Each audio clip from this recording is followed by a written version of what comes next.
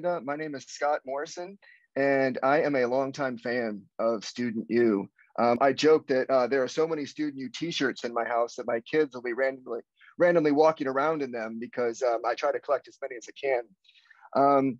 I'm definitely on the teacher side of what Student U does. I'm a teacher educator now. I think I started working with Student U back in 2011, so it's been about a decade. And I like to think that really good teachers matter and they make a big difference in kids' lives and in the community. And I think about some of the teachers that have come through. Some are even on the call right now that I saw. Think about Tracy and Matt, who I saw when they first started teaching and they're still with DPS in various capacities. I think about Shara, who's teaching in Durham now after teaching in Greenville for a little bit and who's developing anti-racist curriculum at her school. I think about Laura, who was all set when she was at Student U to go to law school. Turns out she was a fantastic teacher. She stopped that plan, went into the classroom. And I think about my own student, Mireya, who a few years ago took a chance teaching at Student U, taught for 3 summers, and is now, after teaching in DPS, working with Latinx Ed. So I'm a really big fan of everything Student U does. And so I'm happy to facilitate this conversation today. Just a quick few Zoom reminders. Stay muted if you can. Use the chat box. You can, give us some virtual snaps or chat snaps, however you want to do that. If you hear something you like, feel free to clap and snap in there. If you have questions, put those in the chat as well.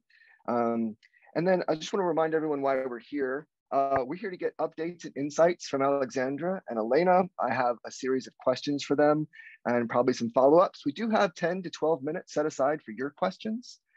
So some of you submitted some before today, and we will be monitoring the chat if you have questions that you put in there. And for most of us, this is a chance for us to hear how we can stand alongside Student U, especially during the time that we're in now. And if we've been an ally for a long time with Student U, that's probably what brought you here. And we can think about what it means to be an advocate and a co-conspirator alongside Student U moving forward. All right, I think that's all my logistics on the front end. No private messages telling me I've done anything wrong yet. That's good. All right, so let's get to it.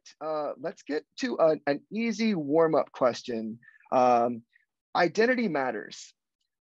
Our own educational experiences shape how we understand education today. All of our identities matter in the work that we do. So Alexandra, we're going to start with you. Because Student U really focuses on middle, high school, and college age students, would you give everyone just a sense of who you were as an adolescent and maybe any significant experiences during those times that have shaped who you are today? Yeah, first, it's good to be with so many of you. I feel like I'm holding back tears because of seeing so many friends that I have not seen in a long time. So I really want to say thank you for spending your precious lunch hour and adding another Zoom meeting in the Zoom world to be with us. It really does mean a lot to me. So thank you for being here. I was awkward, to no one's surprise. Middle school was rough. I remember my first summer at Student U, seeing our students who were working on, finding their identity. Who am I? What's my place in the world? And I remember a few of them thinking, someone needs to tell them it gets better. It's gonna be fine. You're gonna make it through this dark season of life when you're gonna get to the other side and this will all make sense. But I think it's important to name that I fled the Ivory Coast when I was 10, going on 11. So I entered middle school at a time that is really, so many changes are happening internally for young people. You become aware of your presence and connections to others. I couldn't speak English, was just moving to the United States, had experienced this really traumatic way of leaving a place that had been my home and had been a place of safety. And so that was very much in the water for me. If I think about an experience that really has shaped me, that sticks with me today, I have a picture here of my mother. My mother is a fierce advocate of her children, all 5 of us. And I don't think I would have made it through middle school without her particular belief in my skill set and her ability to champion that for me when we moved to the US. So a story that I often tell and I share very quickly is that when I moved to the United States, I was in an ESL class because I didn't speak English. And I started coming home and speaking Spanish to my mother. Now, my mother fully believed that I needed to learn Spanish, and she reminds me every time I talk to her that she's disappointed that I did not listen to her and therefore I'm not fluent. However, she also believed that I should be learning how to speak English. And so my mom pulled me out of the ESL program and moved me to Martin Middle School, which was the best school based on all of the ratings she could find on the internet in Raleigh. And then she reverse engineered my sixth grade experience. So I took all of my electives were in French so that I was learning English while my peers were learning French. And then she helped me translate my homework into French every night, do it in French, retranslate it into English so that I could keep up. While I didn't speak English, my mother also advocated for me to be in honors math because she said that math was a universal language and I didn't need the words in order to understand what was happening in class. So I watched my mother as a single individual advocate for me and recognize that the system wasn't working. When I think about shaping my mother and her fierce ability to fight for her child is the person I desire to be and why I've chosen to do this work, to be that person who can be a fierce advocate for my students, for their parents, for my community, even in the face of people saying, this is not available to you, this is not how you go through the process, and recognizing that often systems are not actually shaped or designed in order to create the best outcomes for my students. So I do this work and I'm shaped by my mother and couldn't be here without her today. Thank you so much, Alexandra. Same question to you, Elena. Tell us a little bit about who you are. What were you like in those adolescent years, and anything significant happened to you that shapes the work you do today? Yeah, thanks, Scott. Well, Alexander stole the first word I was going to use, which is I was definitely awkward. In middle school, I had the blessing of being 5'10" at 13, which was a little painful for the social life, but it was great for athletics. But no, I'm a multiracial person and was a multiracial student, and I was often one of the only students of color in my classrooms, and I think that really shaped me of learning how to kind of go between 2 or 3 different worlds at a time, and I think that has really shaped how I approach my professional life, my personal life, of kind of living between 2 worlds often. I will share a significant event that happened to me though in my education. It happened when I was 16. And so for context, I grew up in a very loving but very low income household with my mother and 3 siblings. And my mother didn't go to college. And so she really struggled to have solid employment to be able to pay for all of our bills. And just like other families who often struggle to pay for basic needs, we moved a lot when I was a kid. But when I was 16, my family and I got a notification that we had been approved to receive a Habitat for Humanity house. And if you're not familiar with that organization, it's an amazing nonprofit that provides modest, affordable housing to families like mine that would otherwise not be able to afford or be approved for a mortgage. And so I spent that year on site a lot, helping to build up my actual family home. And I might not look like it, but I'm still great with a hammer, still great laying sod, using a shovel. And that was a really impactful experience for me, particularly because I was older and I wasn't going to be growing up in that family home, but I was hoping to build something that was going to be able to be passed down into our future generations. So if you fast forward 6 years from that, when I was 22, the most proud day of my life was not when I walked across the college graduation stage, but was actually the next day when my mother did. So so she had the chance to have a Habitat for Humanity house with a very low mortgage. She had the opportunity to have the gift of her time back on her lap. And so she used that to be able to go back to college, and it really transformed our family. So I saw from my middle school years to then being a young adult, I watched my family come out of poverty because my mother was able to secure a higher education. And so the work we do at Student U is really deeply personal to me because I have witnessed and experienced firsthand the impact that education has on the lives of not only the person getting the degree, but that person's descendants and all of their family members too. So my kids, who you may hear making noise on this call at some point, they have a college educated grandmother a college educated mother, and that security and accomplishment will impact their lives and the lives of their future children too. So I would say that that experience at 16 of receiving an affordable home really, really shaped me and our whole families. Holy smokes, Elena, I was not ready for that right there. That your delivery was just perfect. What a story. Thank you for that. All right, the first question I want to ask Alexandra to respond to first. And the last year, 14 months has been a lot. It's been a lot for everybody. Some would say challenging, mystifying, unprecedented has been used a lot, and for many, traumatic.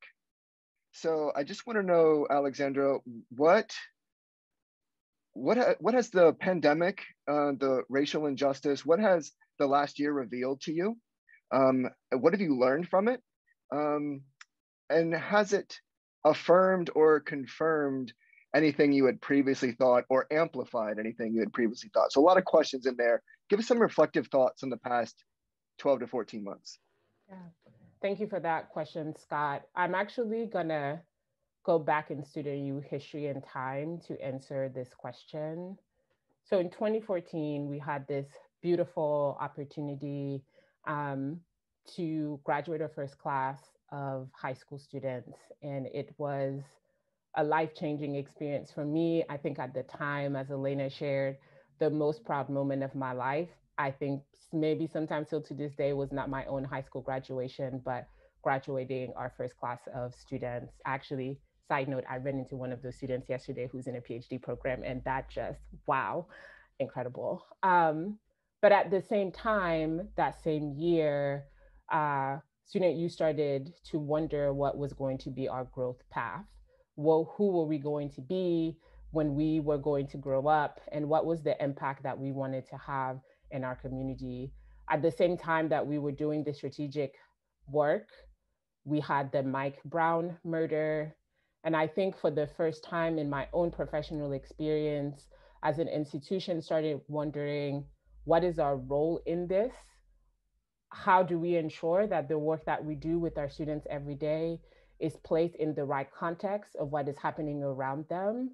And will we be, in some ways, only focus on young people and the work we see with them every day, or will we take a more strategic lens and a structural lens to say, in our work, we believe that as a result of structural racism and injustices in our world, our students are limited in their ability to thrive, and we need to dismantle those systems in order to provide them with the most opportunity.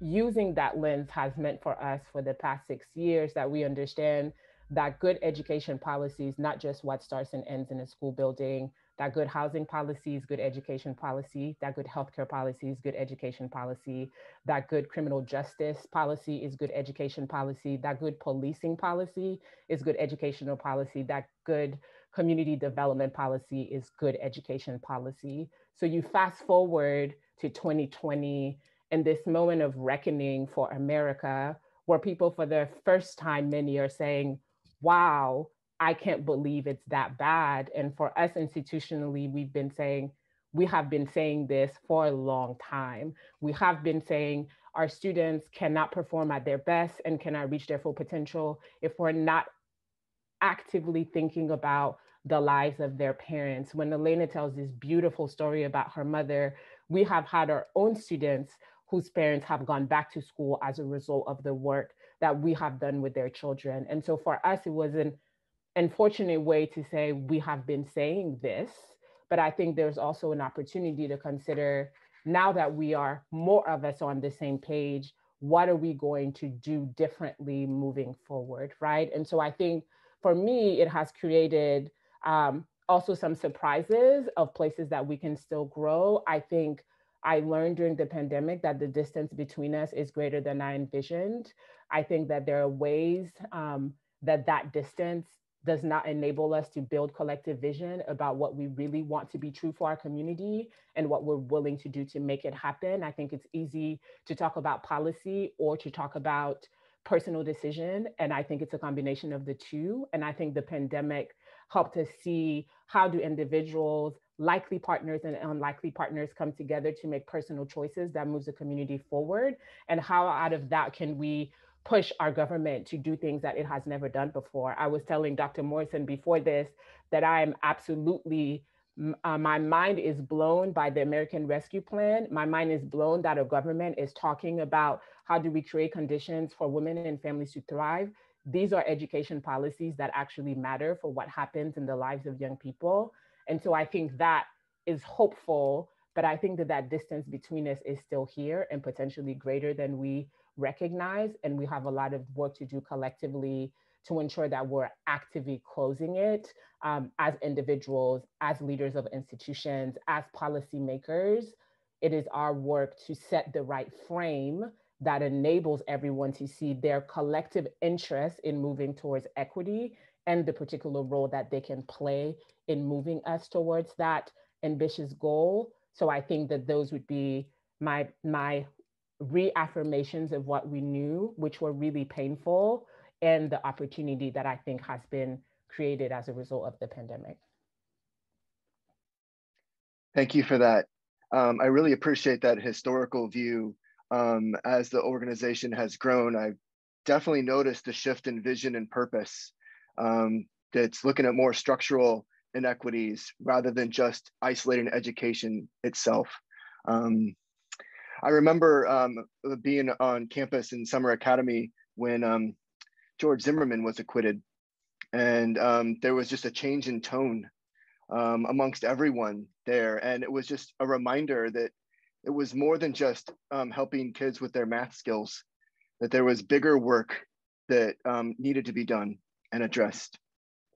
So thank you, Alexandra, for your thoughts as the executive director of Student U. Elena, you're the program director, and you have a lot of hands-on connection with families and students. So same question to you from your vantage point. What is the last 12 to 14 months revealed, affirmed for you? Yeah, definitely. So we have definitely learned a lot from the pandemic on the programming side.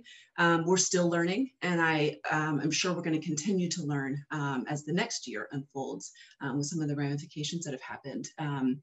But what I'd actually like to do is to, since Alexander spoke really well about all of us as like a broad community and things that we've learned, I'm going to kind of zoom in and talk about what we've learned from like specific student and programmatic scenarios. And so I'd like to share 3 scenarios with you all that kind of illustrate some of the things that we've learned this past year. So the first story I want to tell you is about a middle school student, and she is very shy in our program and has had a lot of social anxiety in school, particularly in the traditional ways of communicating. You know, you think about raising your hand, having to speak in front of your whole class, or giving a presentation in front of your whole class. And that caused her a lot of stress. And when she was able to, she would opt out of that. And so her voice was often lost in a traditional classroom. It wasn't always heard by others. But with the onset of virtual learning, suddenly the social anxiety for this child was lifted. And she had other mechanisms to be able to express her voice, like dropping things in a Zoom chat, doing collective writing over Google Docs with her peers, or recording a video to submit a presentation on Canvas. And all these new methods opened up other avenues for her voice to be heard, and she really thrived in the classroom. Also, virtual learning allowed for more access to extracurriculars, because suddenly you could do extracurriculars in your house without needing transportation. And so she actually enrolled in one of our virtual dance clubs last semester, and at the end of the semester performed in her first ever live recital in front of a full audience on Zoom. And so I think she's a great example of the type of student who would really thrive in DPS's Innovative Ignite Academy that's coming out of the things that have happened from the pandemic, and some of the learnings that I feel like we've taken away as a team. I've actually drafted as questions, because I think that we've learned a little bit and then we're always learning, and questions drive that. And so the first kind of essential question that's come out of this scenario for us is, how are we inviting all children's voices into our educational environments, not just the loudest ones? And how can we rethink what traditional schooling or educational programs like ours at Student U how can we reimagine what they look like so that we diversify personal expression to make space for all the voices in a room. The second story I want to share is unfortunately not as positive. So we did have a student in our high school program who really struggled during the pandemic. He really benefited from structured days and community building and all of that happens in school, in classrooms, hallways, lunchrooms, athletic fields. And with virtual learning, all that suddenly was removed. And he really struggled to self-create that structure by himself.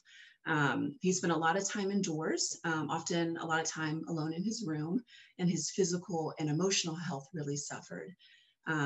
He's an example of a student who would really thrive in DPS's in-person traditional schools.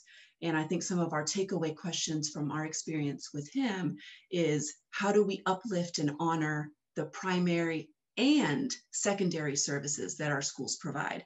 Meaning not just uplifting the academic impacts our schools have on young people, but also uplifting the secondary impacts like community building, peer accountability, social emotional supports, feeding programs, all of those things that students get in their schools. And the second question is, how are we at Student U leveraging personal and institutional relationships to care for the bodies and minds of our next generation?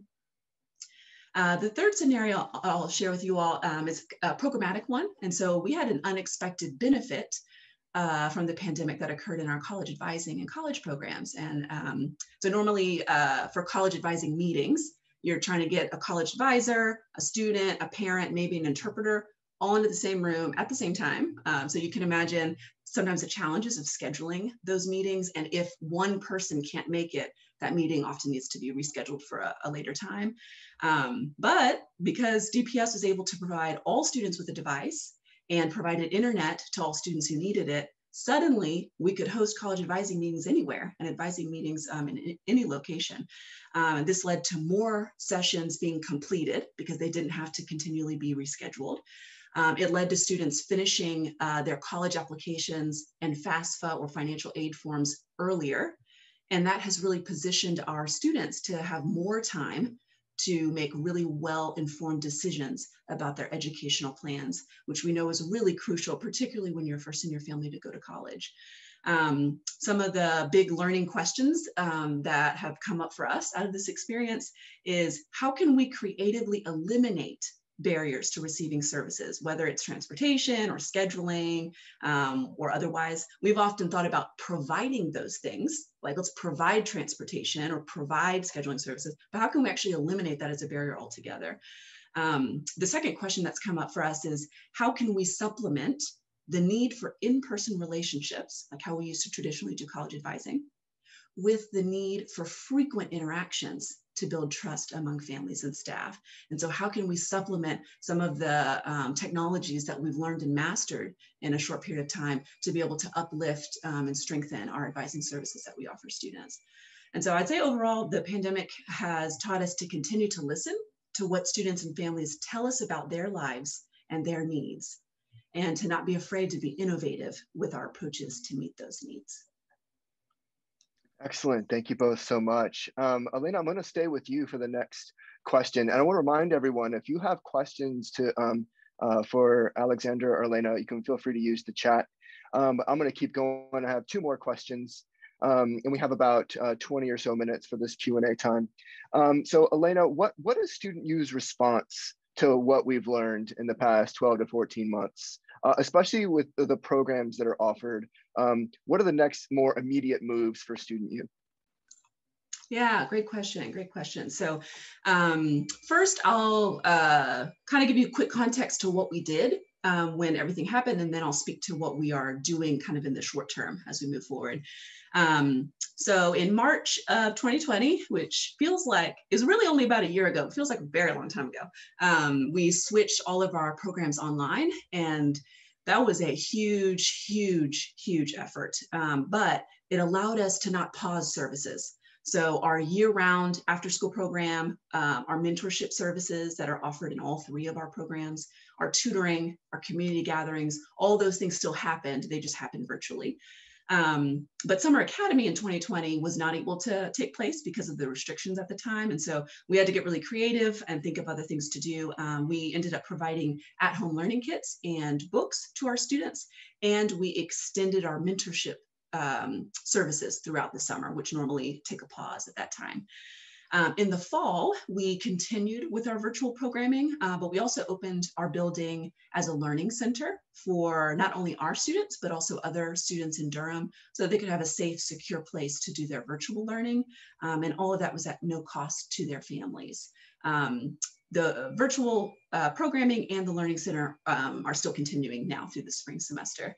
As we approach the summer, however, we are going to be shifting gears, and we will reopen in person for our 5-week Summer Academy. We have 4 really big priorities for Summer Academy this year. Obviously, the first being safety. So we must keep our students, families, and staff safe during a time when many of our families will not have been, many of our students will not have been vaccinated yet. Some of our parents similarly. We'll need to be following all CDC guidelines, which we will be, but we're also going to take and utilize learnings about running in-person programming from important sources like DPS, our own learnings from opening a learning center ourselves, and other community partners like Durham Academy, where we will be hosting our Summer Academy. Our second priority is going to be supporting the whole child. So we need to be cognizant that students have gone through an incredibly intense experience, and we must acknowledge the importance of that experience. We can't just jump right back into life as usual. We must provide time, space, and energy for students to process what they have gone through and leverage resources they may need to help them heal from the past or gear up for the future. So some of the things that we will be offering are wellness geared electives and time each day for advisory or homeroom spaces, along with social emotional activities and instruction. Our third priority is going to be community building, and this is definitely the most fun. We need to have an intense focus this year on community building, particularly because we've been physically apart for so long. We know that relationships are central to our work, and we also know that students really need healthy, caring relationships with their peers and adults to thrive academically and socio-emotionally. So some of the things we'll be doing is we are delivering new student orientations, and we will have an intense focus the first week on community building that will branch into the rest of the summer as we move forward. And then last, but certainly not least, our fourth priority is academic enrichment. We will continue to create an educational environment that challenges students' intellects, raises their curiosity, and allows them to explore the world, people, and issues around them. And we will spiral in remediation as needed. But instead of pulling students out specifically for remediation, remediation is going to be integrated into the new and challenging material that we're providing to students. We will also be providing all of our core content teachers with vetted curriculum and actually give them all of the lessons that they'll need to present during Summer Academy so that their focus can be more on lesson implementation and community building, and they can put their energy there. So we will be providing our core content teachers with ready-made lessons. And we will also be assessing where our students are academically during the summertime and use that information that we gather to help us make plans for how we will adjust our fall programming when we return in the fall. So speaking of the fall, we'll continue to shift in the fall as appropriate to in-person instruction as it's safe to do so. We'll incorporate our learnings from this past year and the summer to inform innovative shifts in our programming. So like we plan to keep portions of our virtual tutoring and virtual college advising because it eliminated transportation issues for our family and had really, really high turnout. And then of course, like I mentioned, we will take the academic assessment knowledge we get from the summer to help craft what we'll offer in the fall for students as they return. That is a thorough response. I gotta say, I am energized right now just by hearing all of that. Thank you, Elena. Alexandra, same question to you. As executive director, how do you think Student U should respond or is responding based on what we've experienced and learned from the past 12 to 14 months? What's next? First of all, Student U team is so strong, and I'm just so delighted that you all get to see how strong of a team we have. Elena, you are shining like you do every day. I'm so glad that all of our partners get to see the strength of the caliber of the team that makes this incredible work happen every day on the ground.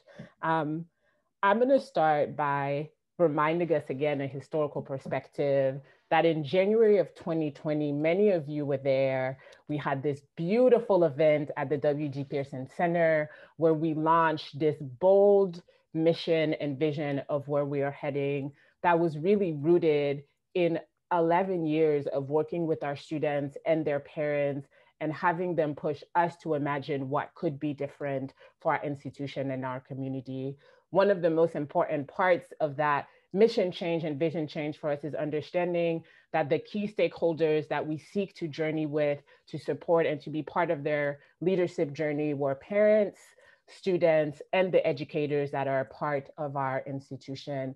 Another fundamental shift for us was recognizing with this idea of structural racism as of the institution and what we are seeking to dismantle, that we needed to be more strategic around not just working with students, but working with parents. So having an intergenerational whole families approach. Another big part of our shift is acknowledging that Student U has 14 years of working with young people and their parents in our community. And we have learned a lot, lots of it by trial and error, some of it through mistakes. We have learned a lot that has created the conditions for the young people that we have the incredible honor of journeying with to become leaders in their community and to be successful. And last but not least, we know that programs are important, but policies matter. And we need to ensure that the voices of our parents and our students are at the decision-making table, at the dreaming tables, to make sure that we're building this vision that is really rooted in the experience of the community members that we are delighted to be in community with. So as we think about the future, I think it's also really important to name that when you launch such a big and bold mission, you think, this is a 15-year plan. We're going to be working on this slowly but surely to get our bearings and do all of the strategic planning to understand what is the process and the path that we will use to grow into each of these new paths for us. And then the pandemic happened. And very quickly, many of you know, Student U wrote an op-ed that was really the reflection of what we were seeing in the lives of our students. Ashley Rouse-Peters, who's our Director of Student and Family Support Services, I remember I met with her. I think we were outside 6 feet apart. And she told me a story of using our emergency funds to help a family get stable housing in a hotel in order to be able to make it through this crisis. As I was hearing this story, I remember thinking, how might this student and this family thrive in an online learning environment? We need to recognize that there are young people and families who are going to need more from us as a community in order to be able to thrive. And so from that op-ed, we started to meet with lots of community partners in order to imagine what might it look like to create safe spaces for young people to go who need somewhere other than their homes in order to be able to learn. And how do we fund it in a way that is reflective of the importance of this necessary intervention during the pandemic that enables us to make this offering sustainable. And so with the YMCA and Kate's Corner and the DPS Foundation, we lobbied the county commissioners and the city council to make a joint investment to make learning centers available in our community, which helped us serve 1,000 students. For us, that is small, in some ways, a seed of what we know Student U has the capacity and needs to do moving forward in order to be part of making our community more just and equitable. So we are in the process of imagining what does a core function of advocacy look like for our institution, and how do we ensure that we pick the right issues that are relevant and necessary now that impact the lives of our students. So if you've been paying attention in Durham prior to COVID, our school board was in the process of reimagining redistricting, school boundaries in school, how we invest in them. That has a huge impact in the resources that each school has to support students, and is a matter of equity in our community. So as we are getting out of COVID and we support our young people in our program every day, we are gearing up to imagine what will be this conversation? How can Student U be a part of framing the conversation? How do we ensure that our parents and other parents in the community understand what's at stake? How do we create safe spaces for them to be able to share what they need for their children and ensure that our elected officials take their cues from them as we reimagine what will happen in our Durham public schools? So that's one example.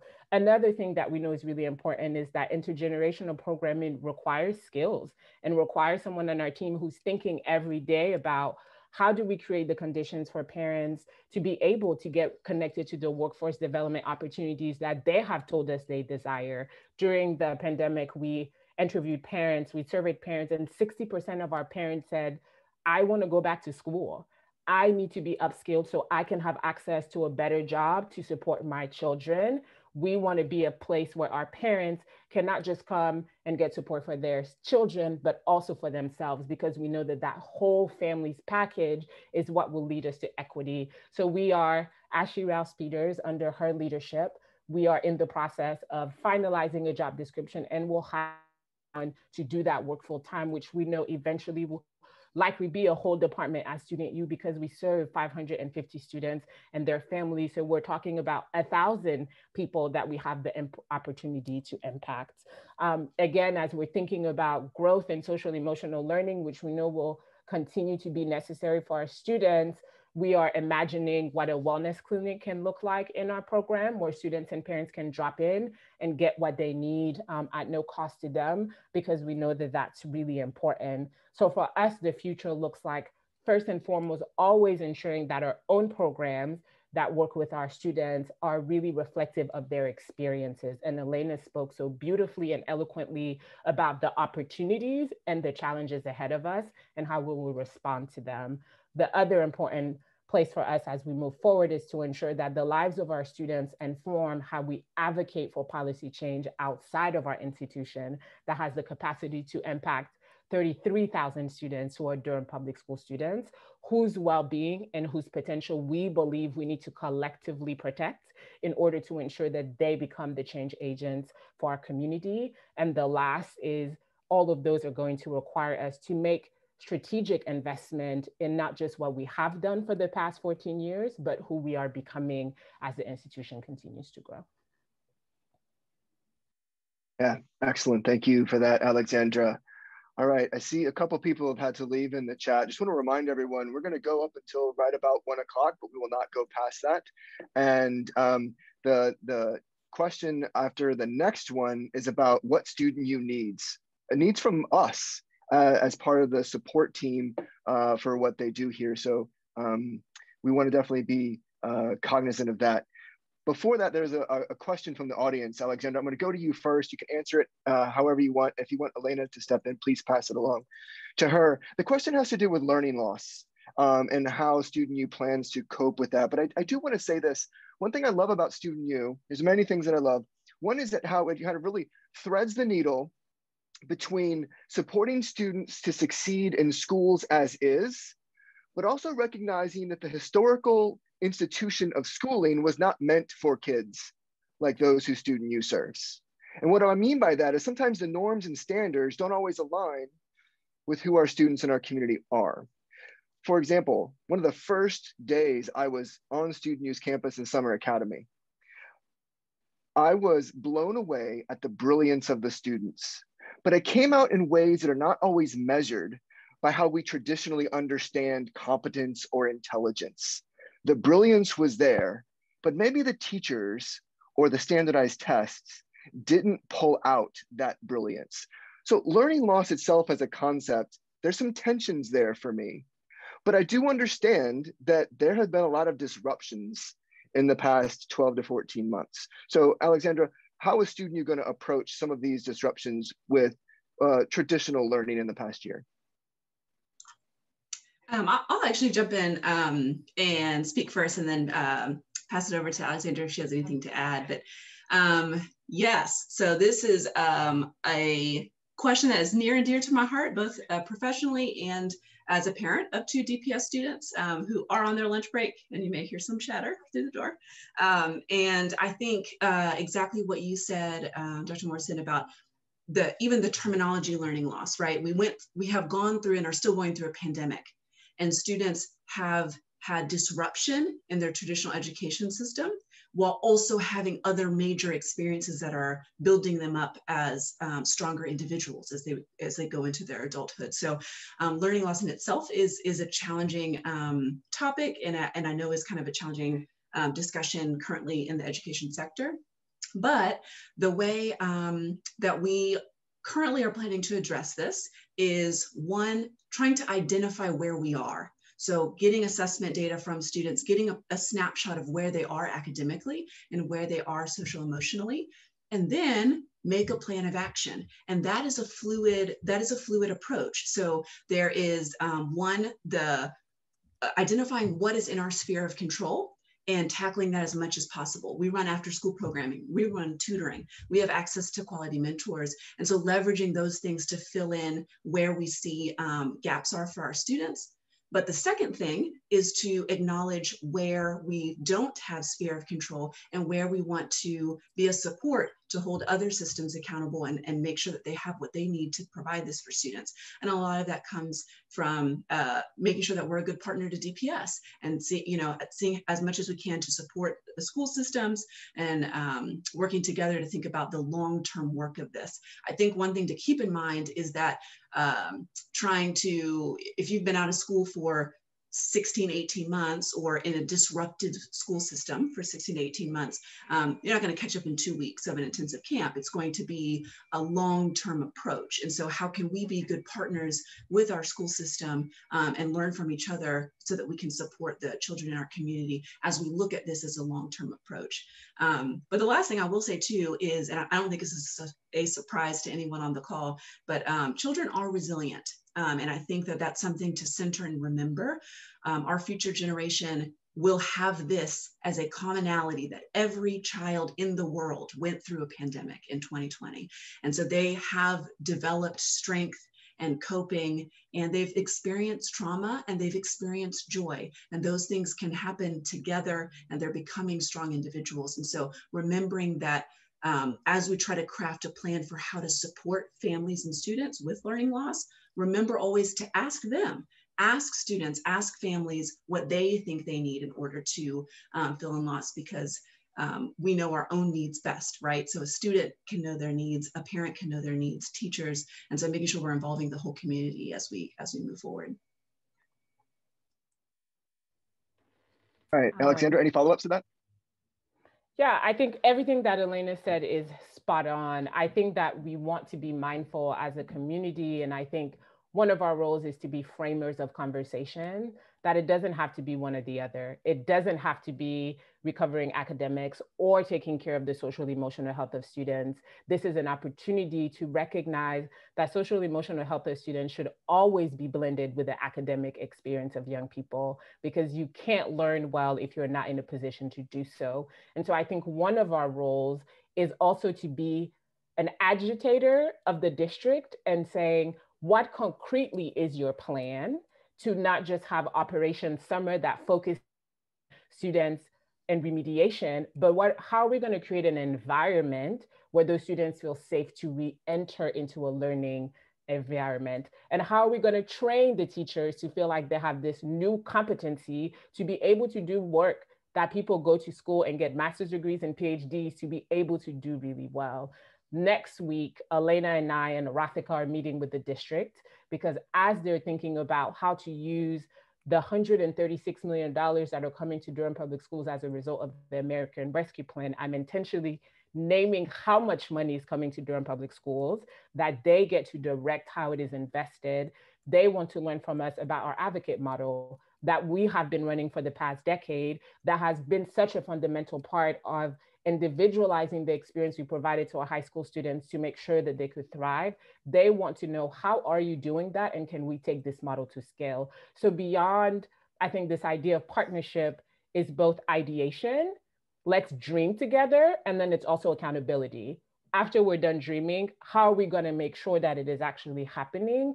And I think one of the gifts of Student U and why we have decided to grow in our mission and vision is that we are uniquely positioned, because we serve students in all of the middle school, all of the high school and their parents to be able to understand, are these ideas and what the district is committing to actually taking root in every single one of the schools that our students attend?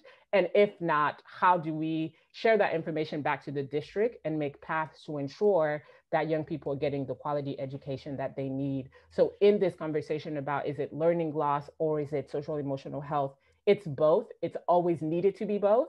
And this is the opportunity to ideate about what that can look like. And when we're done, being at the dreaming tables to ensure that all of us are contributing appropriately in order to make sure that it comes to pass for every single student in our community. Excellent. As we get here toward the end, what does Student U need from the community and from the people on the call?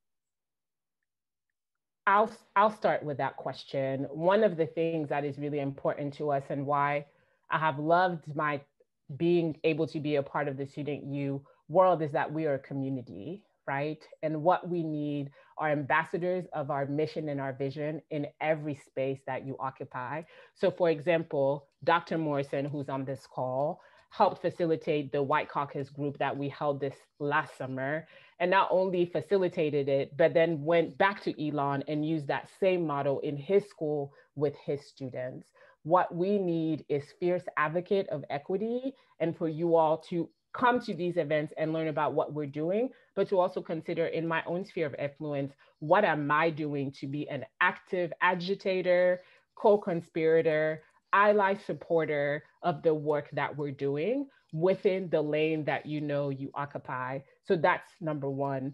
Number two, all of the things that we talked about today are an increase in our body of work.